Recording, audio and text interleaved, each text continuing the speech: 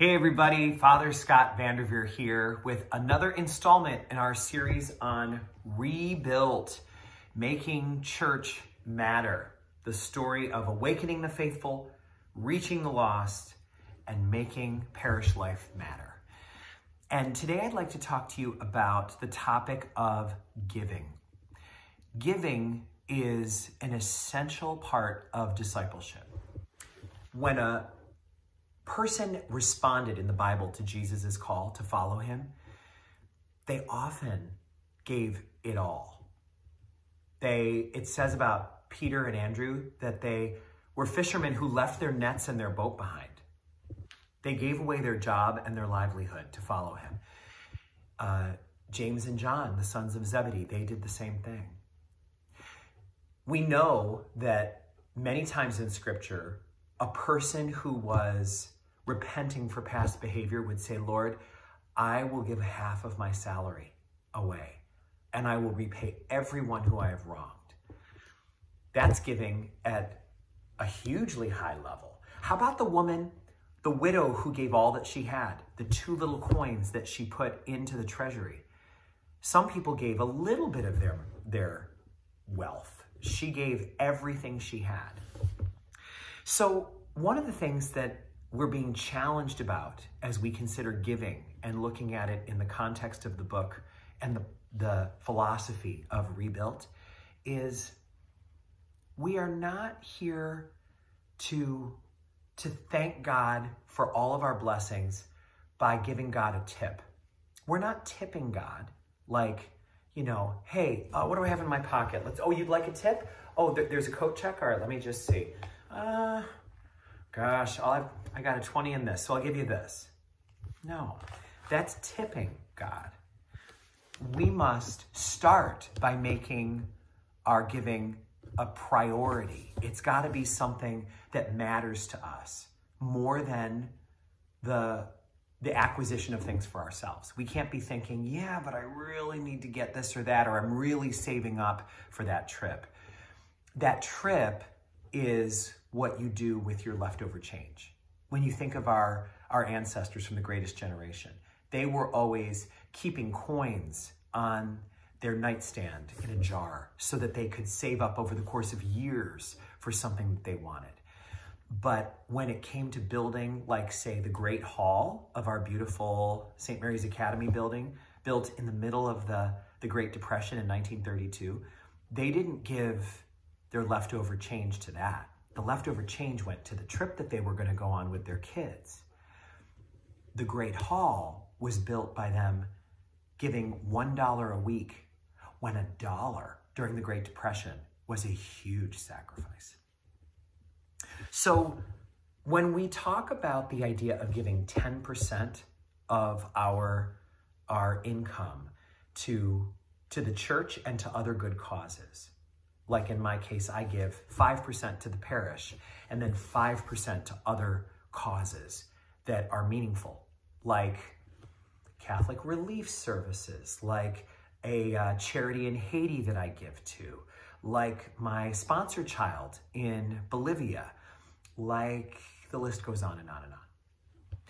But those gifts of the 10% level, those are just a starting point, because we know that as we say about missionaries and being in the service, all give some, but some give all.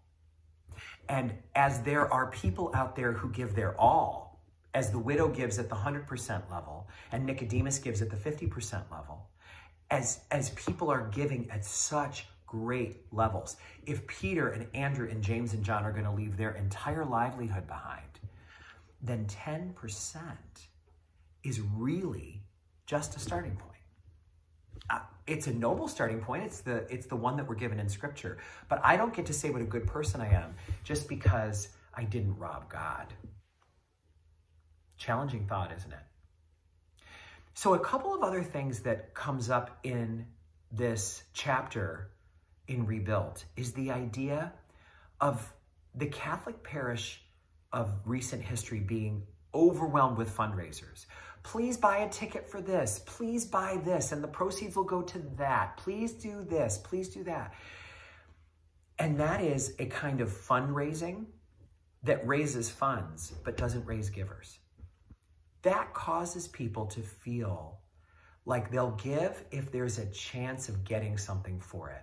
I'll give if I get something in return. I'll give if there's a chance at winning $5,000. I'll give if the bingo jackpot is big enough. But that's not a form of discipleship. That's kind of like playing the lotto at a convenience store. That's not discipleship.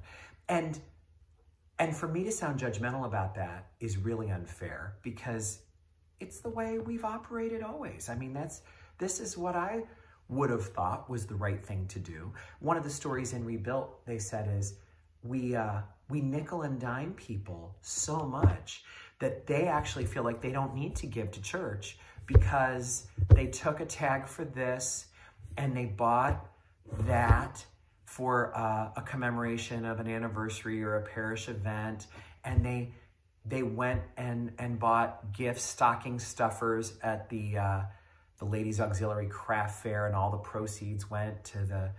And you see, we're not raising givers. We're not raising a spirit of philanthropy.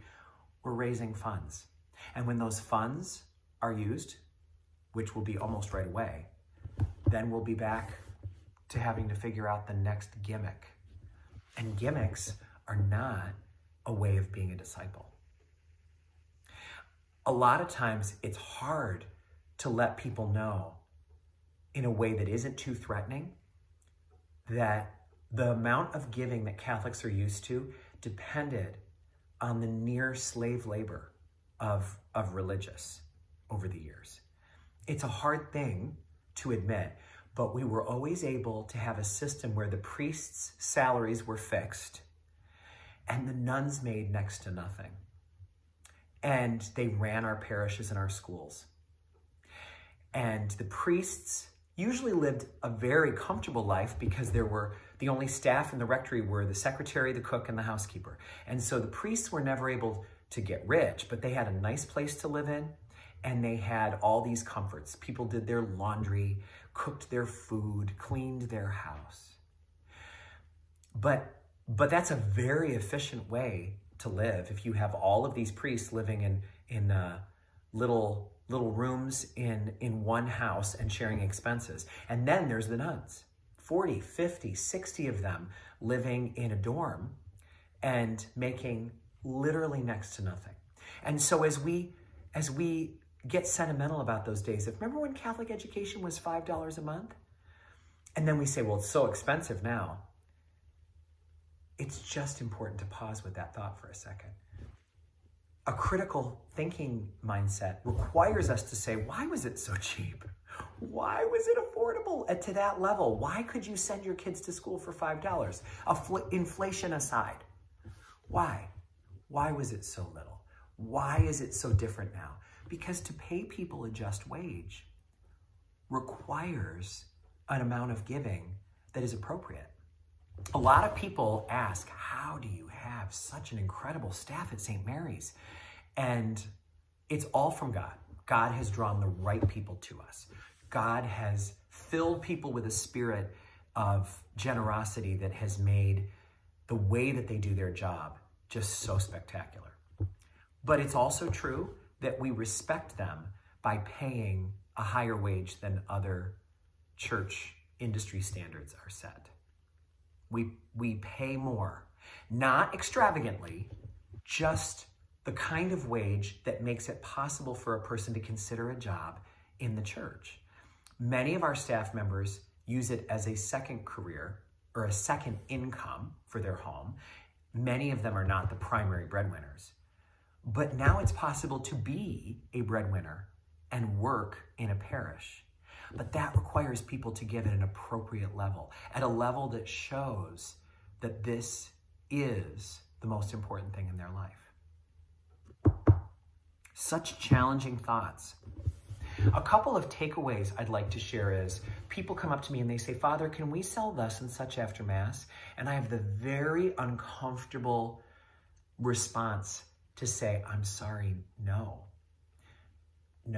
we can't sell tickets to this or that after Mass. And there are lots of exceptions to that right now, because we do anything for the school or the parish, we do after Mass. And often it's also for charity, like the projects of the Knights of Columbus. But what we need to be growing toward is becoming a parish that is so well funded by the tithing, by the intentional percentage giving of our parishioners, that we don't require to sell something in order to raise money for a necessary ministry. We are in the position to just give, to have a council of parishioners, or to consult our small groups and ask them, which of these things do you think we should be giving to?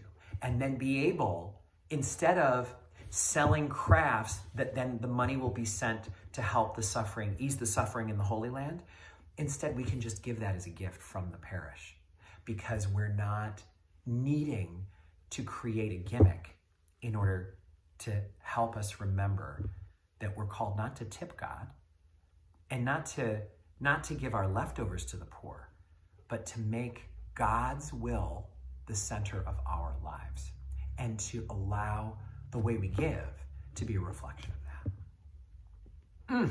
Such challenging things to talk about, and so much food for thought. Thank you for listening, and thank you for being willing to engage with me, rumble with this topic, because it's an important one and it's a tricky one. And your willingness to listen to this really honors the importance that this has in all of our lives. Thank you for your commitment to our beautiful parish. May God bless you and all those you love, now and always.